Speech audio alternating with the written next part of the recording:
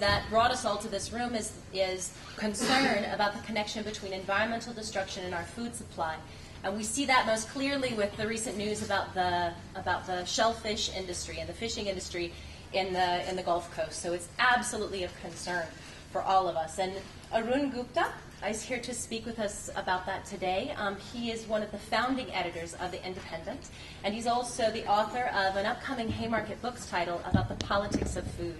So we should welcome him, and he's going to give us a presentation for about 45 minutes. Thank you. Thanks for having me. So the title of my talk is Can We Consume Our Way Out of a Crisis? And there's one thing you'll have to bear with me. I was having some printer issues, so I wasn't able to print out my whole talk, so I'm going to have to switch to a computer, which I find annoying. But I'll try and make it as flow as smoothly as possible. Now, I want to preface it by one framing issue is the rise of cultural politics. Food issues are one area that I talk about, but I think that there is a bit of a problem in the rise of cultural politics, is that it becomes a substitute for the decline of working class politics, and that the left tries to grab onto cultural politics such as television, fashion, sports, food, because it finds itself alienated from the working class, or it doesn't know how to talk to people, or it finds itself in an organizing dead end. So we look to cultural politics as a way to make connections.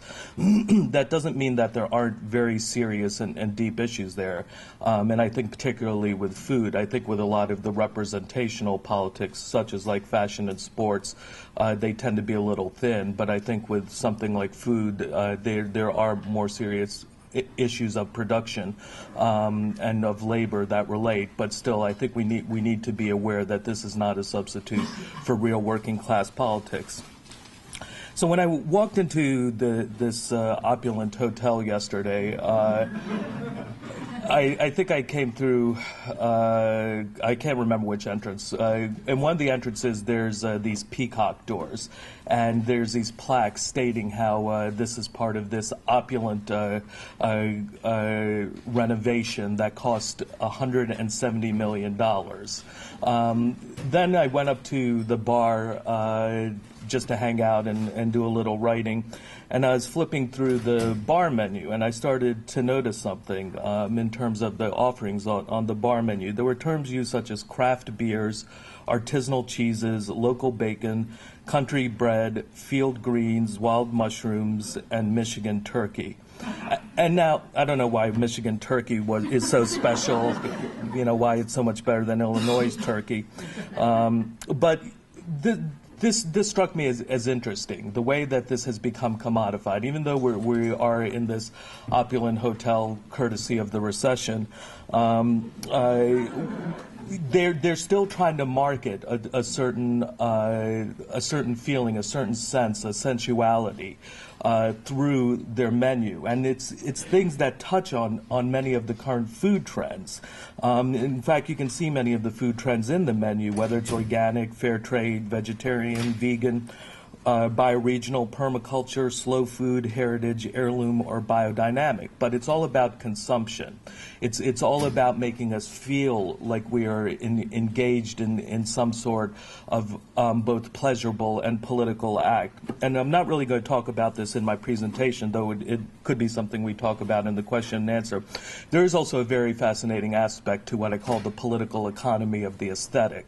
When you see, for instance, a menu that says something like, grilled chicken sandwich versus a Tuscan grilled chicken breast on ciabatta bread under artisanal Gruyere cheese, neural mapping studies have actually shown that you think it tastes better.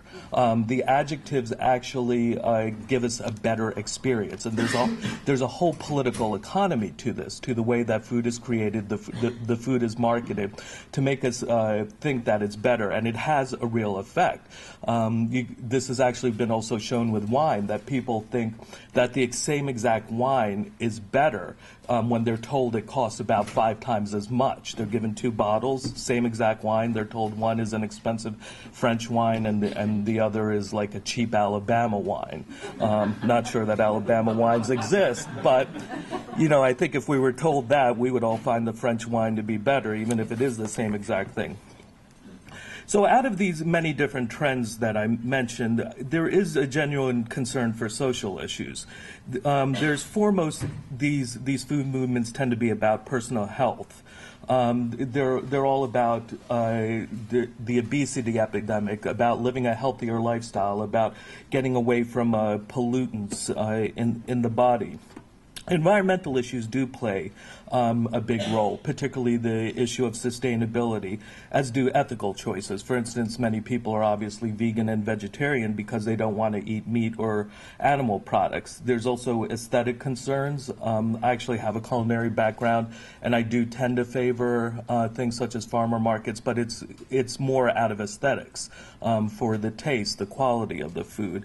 And there are people who make food choices, though I think they tend to be in the minority, for even political issues. In other words, they want to have an impact on the climate crisis by shifting away from energy-intensive food production and lower their carbon footprint. Now, the main effect of this is lifestyle politics, though. It's to make people feel better about themselves, and it has very little impact in terms of changing the dominant agro-food system as it's known. Now, sustainability is a key factor in all these movements. There's concerns about social sustainability, in other words, the obesity epidemic. We know that it looks like the current generation, the millennials or whatever, it looks like they're going to have a shorter lifespan than their parents, and a lot of this has to do with the type of foods they're eating, the lack of exercise. There's also economic considerations in terms of sustainability. This has to do with labor, the cost of commodities, and social reproduction. In other words, can people reproduce themselves through their food purchases? And we see this most dramatically, especially in organic food and farmers markets. Like I said, I love going to farmers markets, but it's like how many people can afford to pay $6 a pound for tomatoes or $8 for some loaf of artisanal bread? Then there are ecological concerns of sustainability. These have to do with issues such as energy, land, soil, GMOs, chemical inputs, and all their impact on ecological devastation and degradation. Now, there's a real problem, though, for all these new food movements. They're basically two paths that they take, absent a radical change in our social and economic relations. Either a food movement will be co-opted by the agro-food industry as has organic food, or to remain a high-priced niche market patronized mainly by yuppies and food fanatics, such as with the farmers markets that I mentioned. Now, there's a deeper issue with the new food movements. I think they're a form of commodity fetishism. What happens is that the foods become imbued with a certain concept separated from the use value. The real value of food, of course, is in that it provides us with nutrition and calories.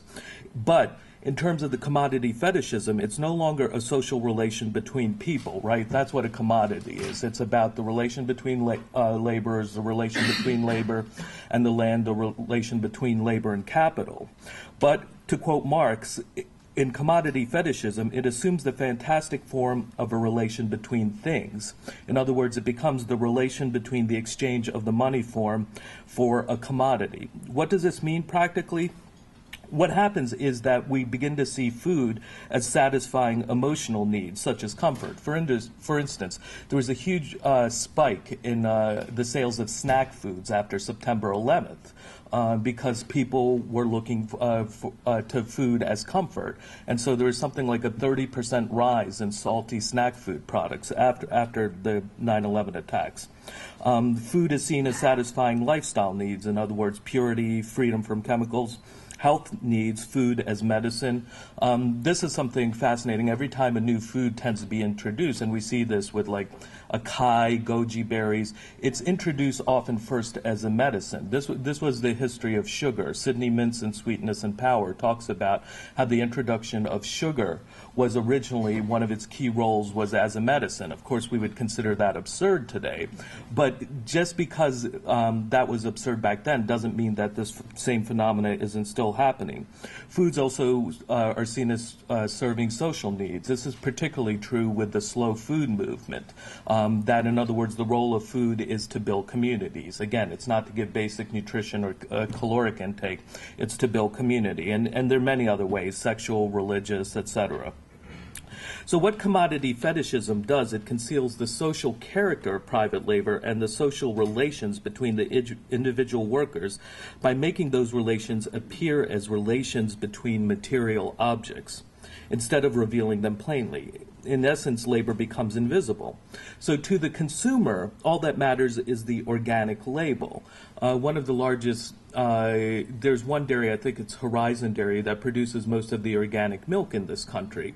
They're basically doing it on an industrial scale, and the Consumers Association of America has been going after, Organic Consumer Association of America has been going after them and trying to get the FDA to decertify them, because they're basically doing it in a way that is not organic.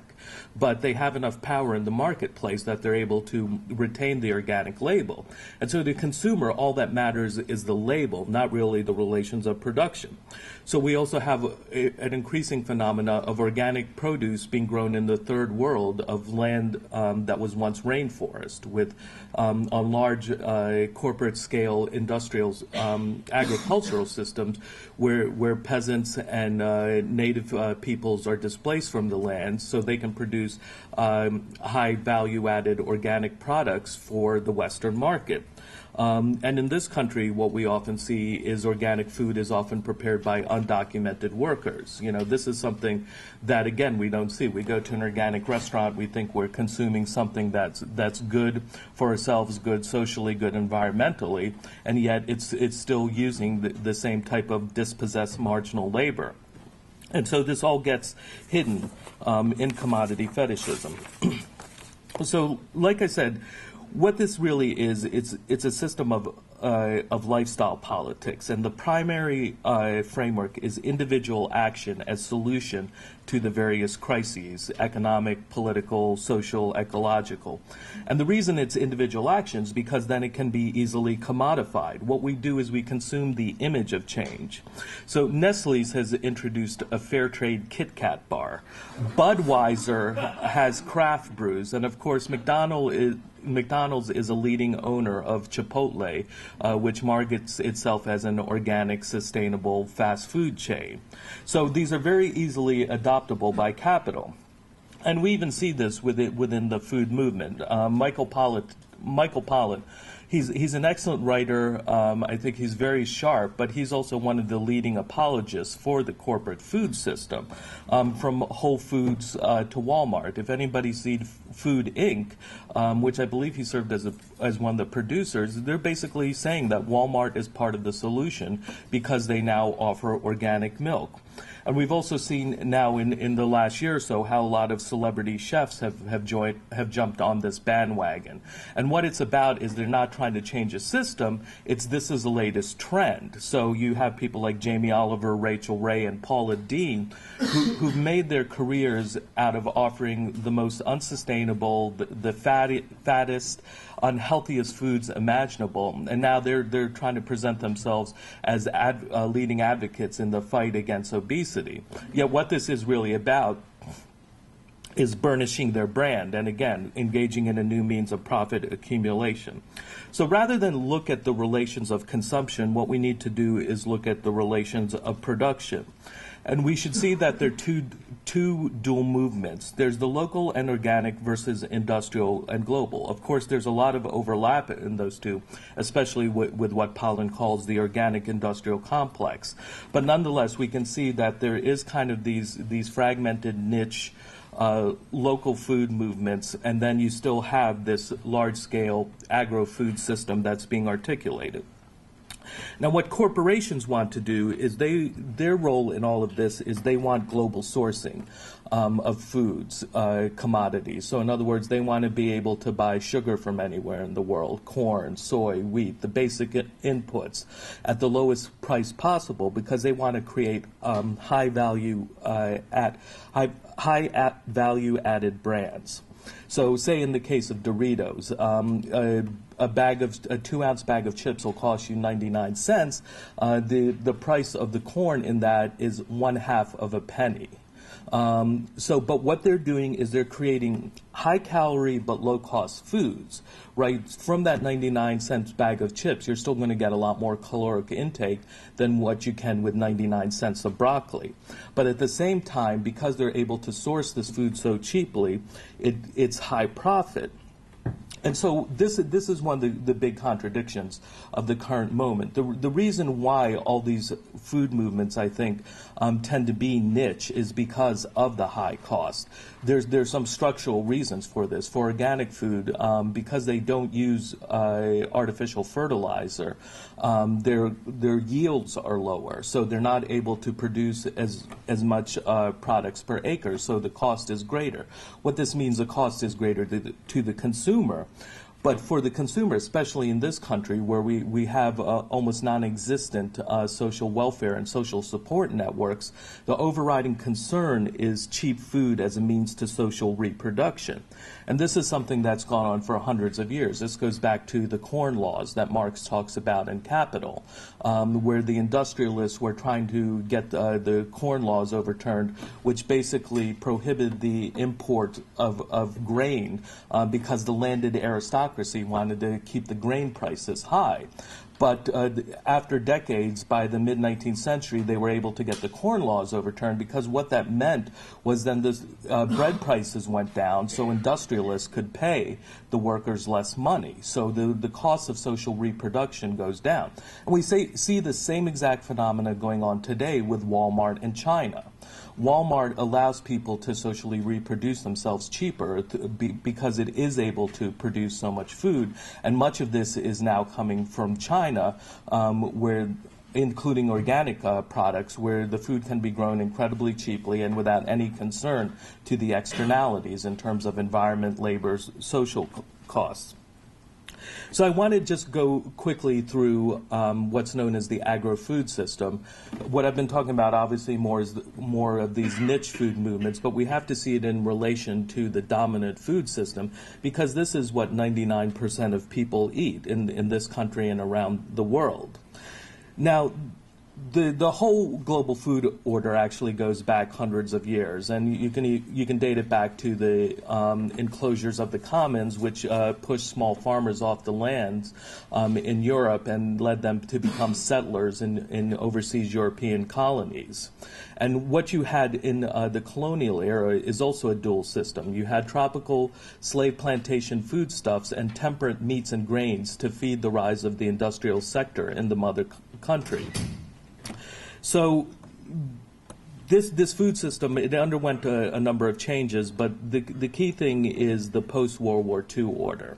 Now, before World War II, what you had was the legacy of the interwar period food regime, where it was inner-directed development. In other words, countries like the Soviet Union, the United States, Britain, they were looking to develop internally. So their food policies were concerned with internal matters. In the U.S., what the New Deal did was it set up a system of commodity price supports, commodity loan programs to keep farmers on the land. There was a great fear that there'd be a huge amount of farmers that would flee the land, as was happening. And so you had these commodity price supports that were created and easy credit. But what this did was it created a system of continual grain surpluses. The government initially bought and stored these because farmers were being paid to produce, to overproduce, no matter, because they were assured a certain price. So during World War II, this problem was taken care of because it went to feed, went in the war mobilization effort, and it went overseas to other countries. So what happened was it became a system of supporting national agricultural sectors. So what the U.S. did is it developed a strategy to dump food surpluses. It became known as aid and trade. So what it would do is it would first give food aid to various countries, first in West Europe, and then those countries important to empire, such as South Korea, India, and then the Third World. And once they got hooked on it, then it would engage in trade. So it was a mean to the U.S. to be able to project its growing agribusiness interests into other countries and to develop a dominant market space. So at the same time, this food export regime westernized social diets of newly urbanized customers in industrializing regions of the third world. And at the same time, it also undermined local farmers with low-priced staple foods. A lot of revolutionary and nationalistic regimes in the third world in the post-World War II period wanted to industrialize. So they favored a policy of cheap food, but this undermined their farming sector. And when they did give money to the farming sector, it tended to go to males because they were the ones seen as doing the export-oriented crops that could get cash for the country, as opposed to women who were engaged in more families, subsistence, and polyculture production. That was a more benefit for the community, but wasn't producing the hard cash earnings that these countries wanted. And so what this did is it created a spatial fix. In the case of the Green Revolution in India, what it did was it brought into the world system a new geographical space that was restructured to allow for new profit centers of capital. I'll explain that a little bit more later. But in terms of the effect this had on the global food system, first its biggest impact was on Europe. So Europe struck a deal with the U.S., the European Economic Community. It wanted to protect its large-scale staple food production like cereals, milk, beef, and sugar. And in return, it agreed to allow for the import of U.S. soybeans for European livestock. The French farmer José Bové notes, the arrival of the first soybeans in French ports, not subject to any custom duties, signaled the start of agricultural industrialization. What these cheap soybeans did was they complemented local grain production and silage, and they created a livestock complex. So first you have the Green Revolution. This is followed by the Meat Revolution. So this drove a common agricultural policy geared to guarantee high prices in overproducing cereals, generating food surpluses for export. The practical effect of this, again, was a vast reduction in the farming sector. In France, within 30 years, over 90% of the farm population was eliminated, particularly those engaged in polyculture and subsistence production. And what it did is it hastened monocultures and farm concentration as a survival tactic. Now, what this system also does, it's a system of food security versus food sovereignty. Food security is a concept that's associated with the state system, so that states want to have food security. This was the New Deal policy, that the U.S. should be able to produce enough food for itself. Food sovereignty is a non-state concept concerned with political and economic rights for farmers as a precondition for food security. Food security has come to depend on the agro-industrial model. Food sovereignty is rooted in agro-ecological relations. Now, there was a further shift that happened during the 1980s, starting with the Uruguay round and then in 1995 under the WTO. Essentially, food security was shifted from the nation state to the world market. And this was policy under the Reagan administration, saying that there's no need for countries to be able to provide for their own food when they can get it on the world market. But what this went hand in hand over the last 30 years with the U.S. Using international financial institutions like the World Bank, WTO, and IMF to dismantle national systems of support. So they dismantle grain boards, storage systems, and we see the effects of this in 2008 with the global food riots around the world, because whereas countries used to have up to 100 days of food stores in their nation, in many countries it was less to 30 days, down to less than 30 days. And because they had to buy it on the open market, which was subject to speculation, even though the food was plentiful, they weren't able to afford it. And I'll just also point out that this is the same exact story if in a book that's well worth reading, Mike Davis' Late Victorian Holocausts, where he goes over the famines of the late 19th century and shows how it's the exact same process. So what's happening today we shouldn't consider unique by any means. This is the same story of capital restructuring the global food system to be in the interests of the market, the traders, the speculators, and which means essentially causing widespread death, even to the point of a genocidal scale. The famines of the late 19th century in India, China, Africa, South America, they killed from 50 to 100 million people. And it was all very easily preventable, but it wasn't in the interests of the capital class. So today, liberalization and privatization are the operative relations which privilege corporate power. And what this corporate system does is it rapidly concentrates, centralizes, and coordinates global agribusiness operations.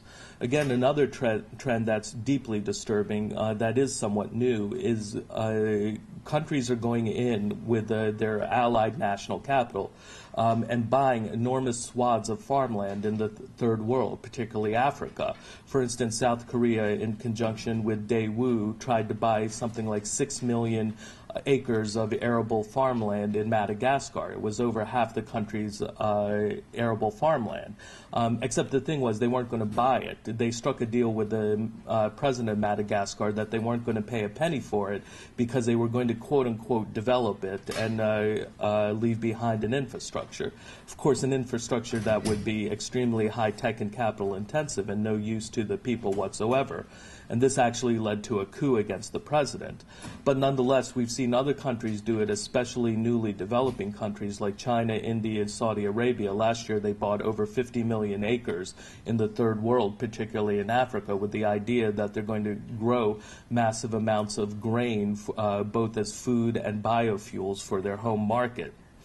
So today, the world agricultural and production system is controlled by perhaps 10 transnational corporations, such as Monsanto, Cargill, ADM, Novartis, Bayer, Nestle, BASF. What's striking about this is a lot of those names you wouldn't recognize as food corporations. They're chemical or drug companies. And this is what really the new order of the global food system is. Similarly, at the distribution end, especially retailing, it's controlled by a relatively few giants, such as Tesco, Carrefour, and most of all Walmart. For instance, in Mexico, 3 out of every 10 pesos spent on food is spent at Walmart. So today, the food regime has completely dispensed with concepts such as development and national self-sufficiency in food. Food is constructed, and this is what I was talking about as a spatial fix, to provide for a series of inputs: energy, especially heavy oil, natural gas, chemicals, pesticides, herbicides, fungicides, biotechnology, heavy machinery, transport and storage, rail systems, shipping networks, grain elevators, storage warehouses, and all the concomitant technology required to run and manage this. And so here's where we see the real contradiction of the local food systems, right? It's like if you want to go ahead and go to the farmer's market or try and grow your own food, you're welcome to, but you're not going to overturn the dominant food system, because when you look at all the networks of capital that go into it, you're essentially fighting virtually every single aspect of capitalism. And this is why the agro-food system is not going to go away on its own. We just can't opt out of it. It will continue to dominate the global food system, and it'll co-opt whatever it wants to its needs. And because most people cannot afford the high-priced boutique foods in these new food movements, they will go through the agro-food system. So all of this, though, is not something that happens in the free market. This is all abetted by the state. Karl Polanyi in The Great Transformation talks about laissez-faire was planned. What he meant by that is that the free market system is based on government regulation of land, labor, and finance, and I would add to that the environment. So in the 1970s and 80s, the U.S. changed its system from price supports. In other words, it used to say, like, okay, a bushel of corn will be $5, if the cost of production was $3. What that did is it assured farmers that they were going to make a profit no matter what. So, but now what they're doing is direct payments to farmers. And so this completely turned the system on its head. What this means is the largest agribusinesses get massive subsidies from the government. The U.S. Gives out something like close to $100 billion a year in agricultural subsidies, but more than 80% of that goes to 20% of the farms. So practically what that means is the cost of food now on the open market is below the cost of production. And so what that does is it favors the big traders and food processors. So the ADMs, the Cargills, they can actually buy the foodstuffs cheaper than it is to produce because of the system of U.S. subsidies. And this is the exact same thing that Europe and Japan also do. So they can buy it cheaper than it is to produce. And if you can buy corn cheaper than it is to produce, what that means is unless you're a massive corn farmer and in fact a huge corporation, you're going to be forced off the land. At this point, there's so few farmers in the United States that the census has stopped including them. They've stopped counting them because they're less than 0.5% of the population. This has been reduced from about 4% in 1970. In 1940, it was 18%. So they're largely disappearing. Because then these traders also have these massive surpluses, they can then dump them into in the third world. And so what you see is a dual movement of deruralization in both the global north and the global south. So we might celebrate all these small farmers, all these local farmers, all these organic farmers, but the fact of the matter is that the farming sector continues to shrink and shrink, and particularly for small farmers in the United States. If your farm is making $100,000 or year less of income, there's an 85% chance that you're actually losing money on your farm. The vast majority of these farms, they actually make the money from one of the household or multiple members of the household going into the workforce. And so these small farms then become more of a hobby than an actual system of production that can be socially and economically sustained. So how am I doing on time?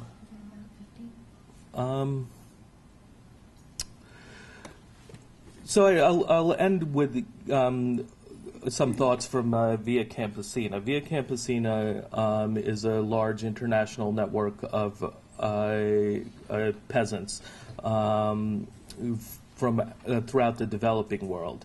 And they're one of the groups that is taking a leading fight against the agro-food system.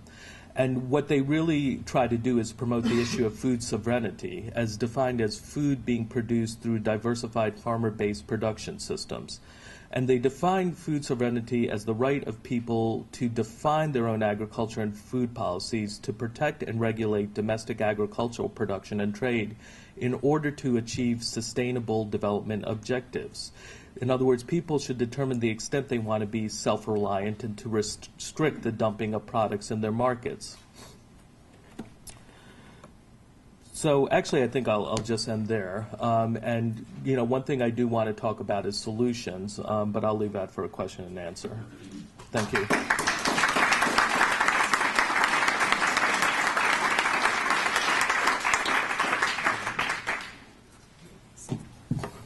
Okay, I'm glad I skipped the veganism because I was hoping someone would bring it up.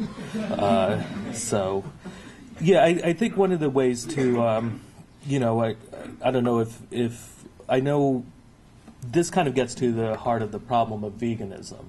I'm not want to say that all vegans do this, but many vegans will say you can't eat honey, but it's okay to eat sugar.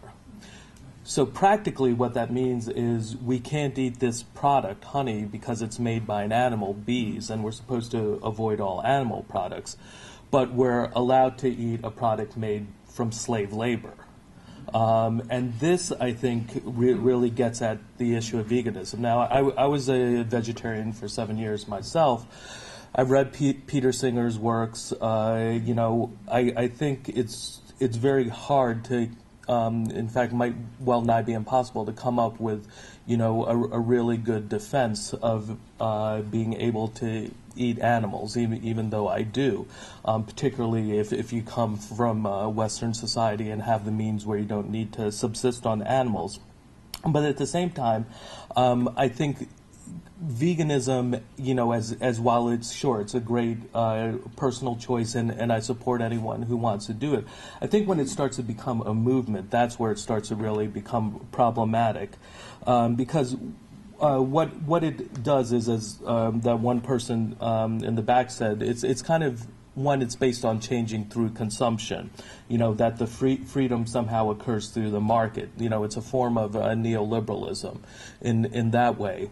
But more than that, I think it's part of a postmodern affliction where we see all struggles as completely equal, where we don't want to prioritize any one thing over the other, and it's where somehow class struggle, it becomes the same in some semiotician looking at the signs and signifiers of resistance in a homeless person's cardboard box. And it's like, no, it's like the type of cardboard box a homeless person is sleeping on is not the same as engaging in class struggle. And the problem with veganism and vegetarianism as a political movement is animals cannot engage in class struggle.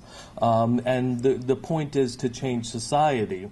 And so that doesn't mean we should endorse cruelty towards animals, torture of animals, but at the same time, I think trying to elevate it to this totalizing political struggle is also going to fall apart. In the end, it tends to just become moralizing and scolding, which I'm sure a lot of people have encountered from vegans, that somehow you're bad personally if you eat meat, and you somehow support rape and violence and war if you eat meat. It's because what it tries to do is take a particular lifestyle choice and elevate it into a whole kind of ideology. So in terms of the argument about resource intensiveness, again, it's based on systems of production. We can, there are many, the production of organic produce in the Imperial Valley in California, being shipped 3,000 miles across the country is not sustainable. Yet if I wanted to, assuming I could find a relatively clean river, if I wanted to go out and fish and eat meat, that is sustainable. Or there are plenty of places where, deers are essentially like oversized rodents, and if I wanted to go out and hunt, that is also sustainable. So, it doesn't have to, again, it's not something inheres in the product itself. This, I think, again, it's kind of similar to commodity fetishism, that we see somehow the product as inherently bad. We have to look at the relations of production, from kind of the social alienation that, this will give us community. And, Marx has a lot to say about alienation. I think there is also something very powerful about us being alienated from the land. And I think, this is kind of a tangential point, but I think there's something also fundamental to think about where, the most successful resistance struggles historically have tended to be, of course, peasant-based struggles. Whether that's because they were tied to the land or not, is questionable. But I think, even if we look at this day, few people resist as fiercely as the Palestinians do, because it is a struggle about the land. And yet we are all alienated from the land. We don't have that type of connection to the land that the Palestinians do, or that all sorts of indigenous native struggles have had throughout history. So I think there is something fundamental there, and I think the food movements do really tap into the fact that we do somehow feel alienated, not just from the product of our labor, but the product of our labor coming from nature and the land itself. One thing I did mention, but I do want to talk about a little more, is the issue of what food has become. In the petrochemical industry, oil is what's known as feedstock.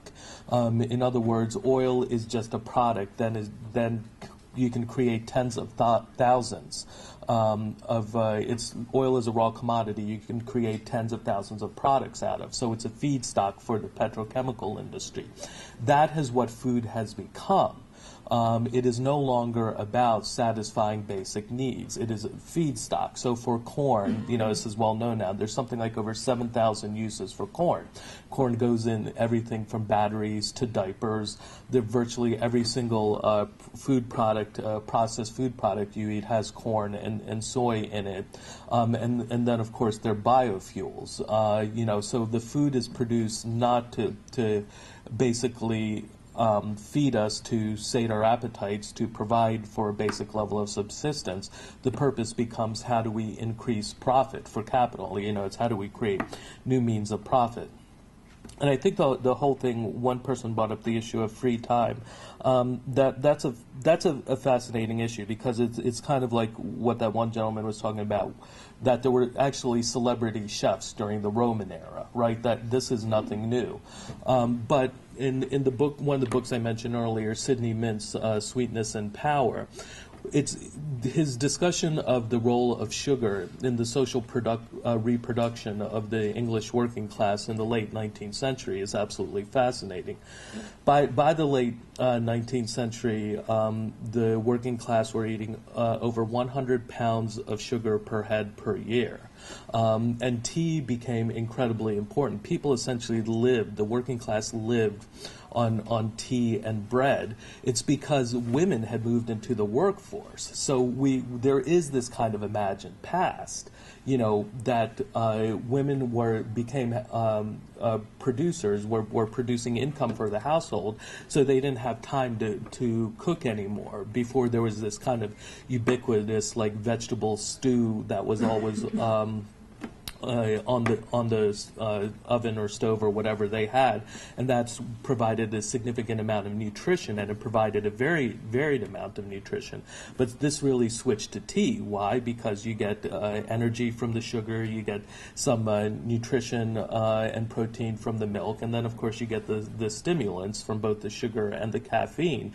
And people were constantly drinking tea all day long, and because this became a very easy way for people to get their caloric intake and to be able to reproduce themselves socially, because the British Empire policy of free trade drove down the cost of producing sugar and tea, and so these things all work together. And so you end up with a system that in many ways looks like the system of today, where we don't have free time. Now, of course, this did, in the U.S. it was somewhat different. In the early 20th century, the average household, and of course this was virtually 100% women, spent about 2.5 hours a day in food production.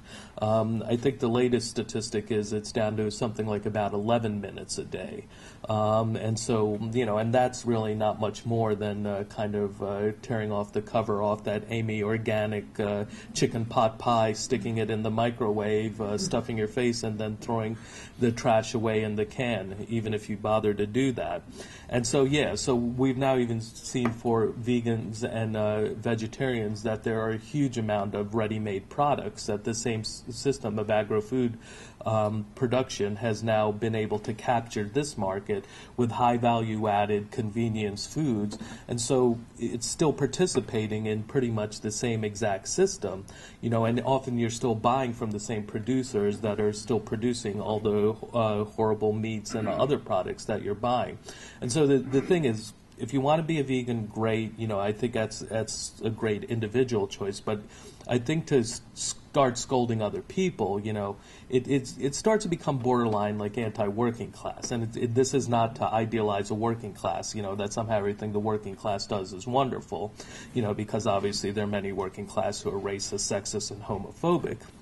But at the same time, our focus really needs to be broadly, what is the system of production? Like I said, we can see many types of systems of production where it doesn't have to be destructive or cruel. As one example, I have a lot of friends in upstate New York in the Finger Lake regions who they engage in their own food production. A lot of people up there keep hens for eggs. And one time I was up there, a friend of mine is like, hey, I have this one old hen. She's pretty old, and she hurt her leg. It's time to put her down.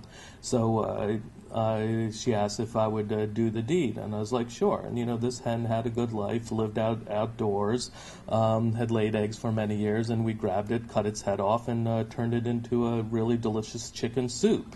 And there was nothing cruel about this. This, if we hadn't done it, this hen would be picked off by a predator and probably die a much worse death.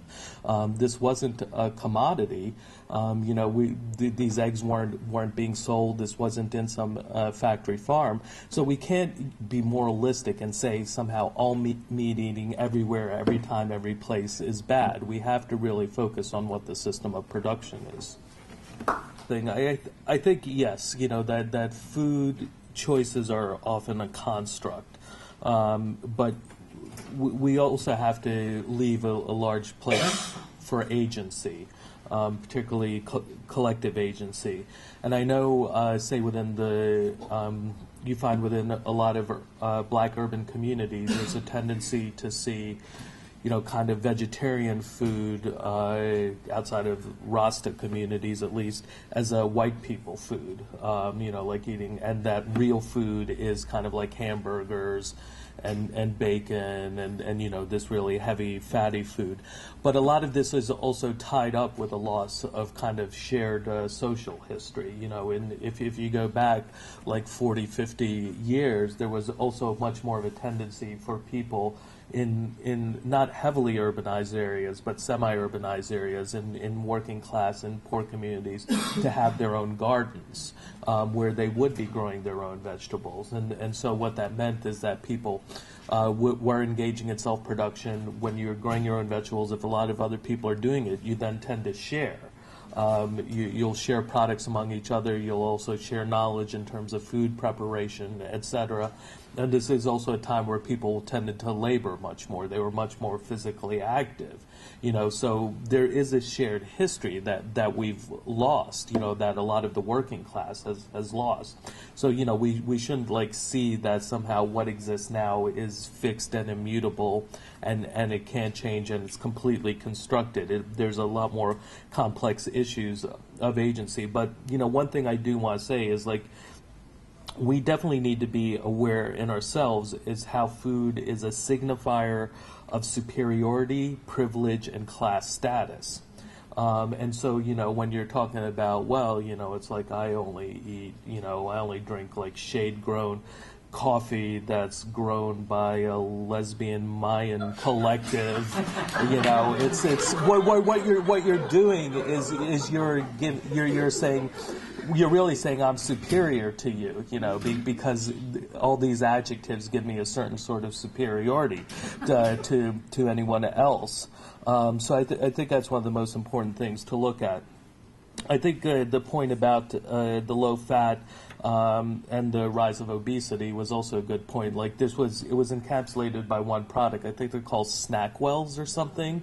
This is I think it's a non-fat product. But what happens is, when you have a non-fat product, what do? You pump it full of sugar. And this is actually a phenomena with the school lunch program, that because they have to meet these certain nutritional requirements and these certain calorie levels, often what they find is the fat content is too high. So we need to bump up the amount of calories to reduce the fat percentage. So they'll just add a sugar product as part of the meal. And so then sugar becomes an easy fix. Yeah, the whole issue of whether small and organic farms are sustainable under capitalism. I visited a lot of small, permaculture, biodynamic, organic farms, and virtually in every single case, either some member went out in the household, went out into the workforce, they relied tremendously on free labor, or they were a not-for-profit, and they always talked about how they couldn't compete. But I think we need to change the terms of the debate, and that the corporate food system is anti-competitive. They don't want to compete. You know, the big grain traders, the big processed foods, they want monopoly control. They hate competition. And the subsidies are a way to ensure that you cannot, quote, compete against them in any ways. One thing more that I do want to say about veganism, it's, you know, again, you know, it's like, personally, I think pacifism, or not even personally, as a political choice, I think, you know, pacifism is the proper political choice. I call myself a strategic pacifist, though. Why? Because I'm not suicidal. You know, I encounter plenty of people, especially young guys, who talk about, we need to form our own militias, and I'm like, yeah, right, you're crazy. And I was like, look, you know, if we were really in a revolutionary period, you know, what we would be doing is recruiting the security forces to our side. The people already have this knowledge. And it's like, I'm not against war in and of itself. I support revolutionary wars, but we all oppose capitalist war, right? So we should oppose capitalist food production. It's not opposing meat eating in every single interest. Again, if you want to do that for religious, ethical, spiritual reasons, that's fine, but I don't think you should impose that on someone else. It's the capitalist system that we're opposing. Now, in terms of solutions, I think there is one food movement that does start to get a little bit closer to what's a solution, and that's community-supported agriculture, because you're dealing directly with the producer. But again, you don't know, is that producer using, you know, marginal labor, i.e. undocumented labor, or are they exploiting that? A lot of community-supported agriculture, this is, if you're not familiar with it, you buy a share directly in a farm, you get a box of goods, and it's actually really cheap. You would save a lot of money doing it, but it presumes that you have, you know, the time, the knowledge, the facilities to be preparing a lot of ingredients, and that you're feeding enough people. You know, so there's still all these things it's premised on. You know, but what it tries to do is completely cut out the middle of the commodity chain, but you're still not sure exactly where that farmer is getting all their labor from, and often these farmers depend on the people buying shares come and doing free labor on their farm. So again, that's not really a solution. I mean, what we really need is local agriculture for most everything. You know, most everything we can consume can be, probably about 80% of what we consume could be done within a 100-mile radius. You know, but it has to be worker and community controlled. The land has to be worker and community owned. It has to be run in the interests of the community. You know, the workers need to have a direct say in terms of their working conditions, the control of the work site. And that's what we should be shifting the subsidies to. You know, if we can afford to spend $100 billion a year, we should completely take it away from supporting the large agribusiness and transnational corporations, and we should be supporting, you know, these small local community and worker-controlled farming systems, which I think can provide much of a good bit of the solution, and can also start to be an area where we can see, you know, what does worker and community control exactly mean in terms of overturning the capitalist system. Thank you.